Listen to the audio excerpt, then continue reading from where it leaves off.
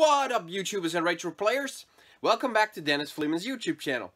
It's that time again. What time? Time to go thrift store hunting. Let's go! Aha! It looks like this thrift store was expecting me. Cool garden gnome, guys.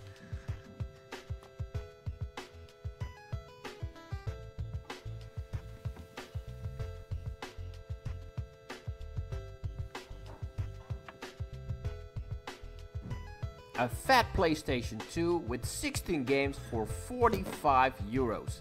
That seems like a lot of money for a PlayStation 2 set. But when you do the math, you will figure out that it's a good deal. You'll pay 2.8 euros for each game, and that's without taking the console and the controller in consideration. But I already own a lot of these games, so I'll pass on this one.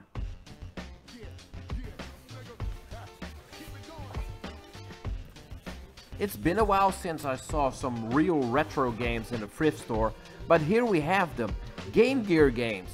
3 of them. Let's take a closer look. Land of Illusion, Road Rash, and 4-in-1.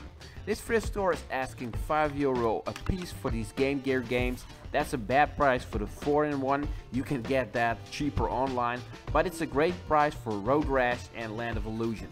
I'm not interested in reselling Road Rash or playing, so I'm leaving that in the store together with the 4-in-1, but I'm picking up Land of Illusion starring Mickey Mouse. It's a great game. I'm real happy and excited about this pickup. It has been a while since I picked up a real retro game in a thrift store, so let me tell you a little bit about Land of Illusion while I'm showing you guys some gameplay. Well, this is the sequel to Castle of Illusion starring Mickey Mouse, and that game was excellent, but this game is even better. The strange thing is that it was only released on the Sega Game Gear and the Sega Master System.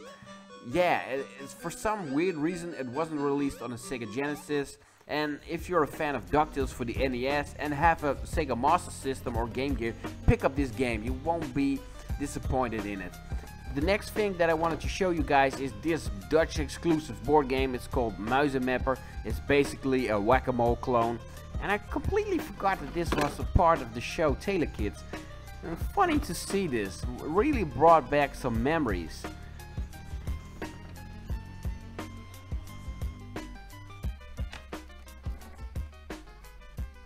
For one reason or another, I've been seeing a lot of these steering wheels for racing games in thrift shops lately, but I'm not really interested in them.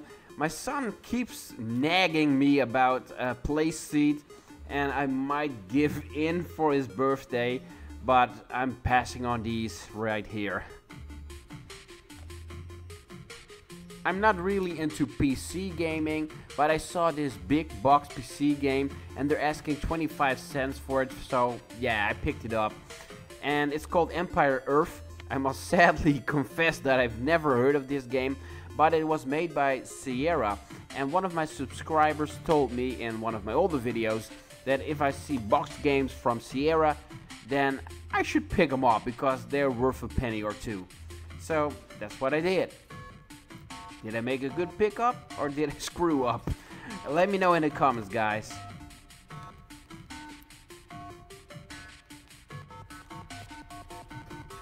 Here we have a bunch of PlayStation 2 games. I only picked up one PlayStation 2 game. If you want to know which game I picked up, you have to wait until the end of the video. Haha, the suspense! And here we have a bunch of random PC games. Some of these games I know because they are ported to various consoles, and others I don't know squat about. And like I said in other videos, I'm not really a PC gamer, and when I see PC games I'm thinking like, I don't know, so maybe there's something here, maybe there isn't, I don't know. Big box PC games, yeah, I'm picking them up. These loose PC games, I don't know, man, I'm just leaving them in the store. It's not my expertise.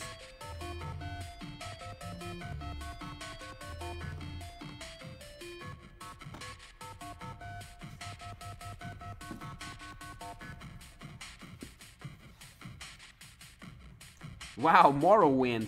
Wow, it's been a while since I played that game. I played it when it first came out on the original Xbox years ago, and I saw it a couple of days ago in the Intertoys, a Dutch toy store, and it was for the PlayStation 4 now. That's usually mind-blowing. And it was only online for some reason. I don't really know. I have to check into that.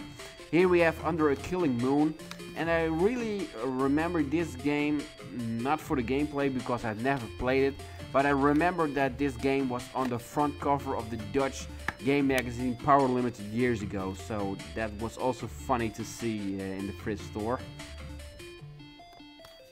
I'm getting old because I'm only talking about my younger days. Here's another example, Fort Boyard. I watched this when I was a kid, around 10 years old with my dad. I didn't even know that they made a game about this TV show. Yeah, many years ago. In 1801 gaf Napoleon het startsein voor de bouw van een vesting voor de Franse kust, Fort Boyard. In 1991 werd het fort opnieuw in gebruik genomen. Bas Westerwil en Ria Visser beleefden met hun teams de eerste avontuur in het programma De Sleutels van Fort Boyard. En nu, 20 jaar later, zijn we terug. 10 weken lang strijden 6 teams van bekende Nederlanders tegen elkaar op Fort Boyard.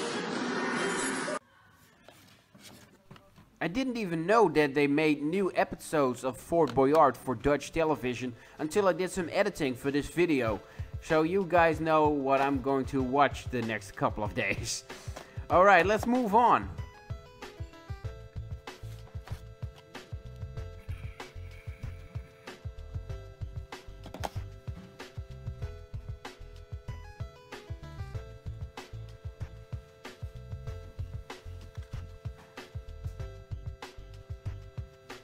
Test your might. Mortal Kombat! Yeah, this soundtrack was pretty damn awesome. The movie wasn't bad either.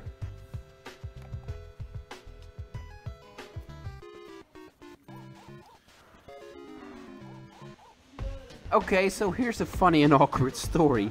So I'm in this thrift store and I'm looking at the games in this glass cabinet. I'm looking at Ape Academy. All those Ape games are great, this is no exception. And I'm looking at And There Were None for the Wii. That's a click and point adventure game. It's not really that cool, but I'm really into click and point adventures. So I'm wanting to pick those two games up. And then there is a problem. None of the employees can find the key for this glass cabinet. And I'm like, are you guys messing with me? No, they can't find the key for the cabinet. So I can't pick these games up. And I was joking like, can I kick the glass in or can I break the glass? And like they were like, no, you can't. So the next time when I'm visiting the thrift store again and the games are still there and they found the key, then I might pick those two games up. Alright, there are some comics here. Let's check out some comics. I'm into comics, but let's check it out. Oh man, that was crazy.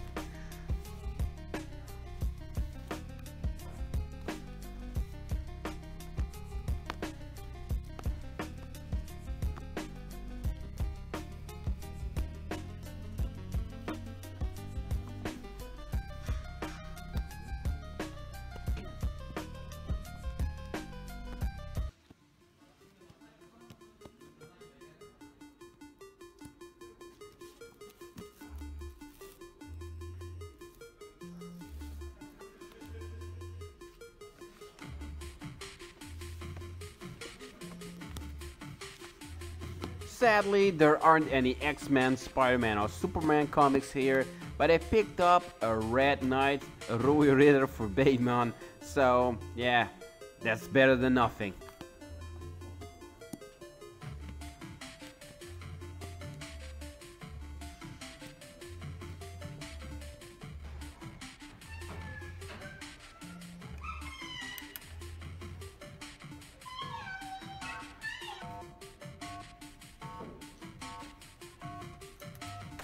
We're moving on from video games to paintings, art.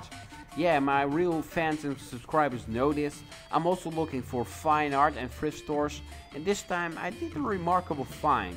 I picked up a painting from a Dutch artist. And no, it's no Van Gogh or Rembrandt, but I'm pretty happy with this pickup, and you will see more details of it at the end of this video.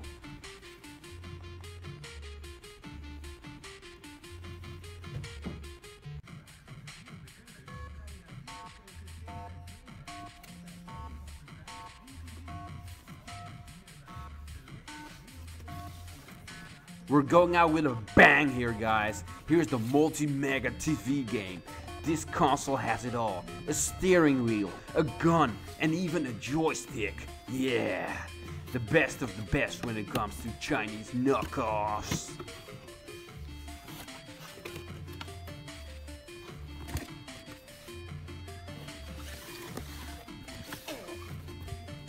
That's it for this video, guys. Thanks again for watching. Don't forget to like, comment and subscribe and all that other goodness. If you have any suggestions, you can also leave that down here below in the comments. Well, it's that time again. Time to start that music and to see what I actually picked up. Here we go.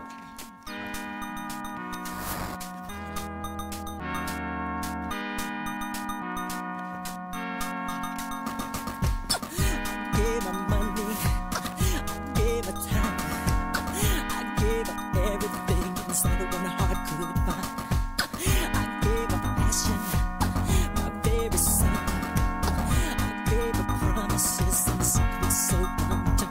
And she promised me forever, and the day we live as one. We made our vows, we live a life anew. And she promised me in secret that she'd love me for all time. It's a promise so untrue.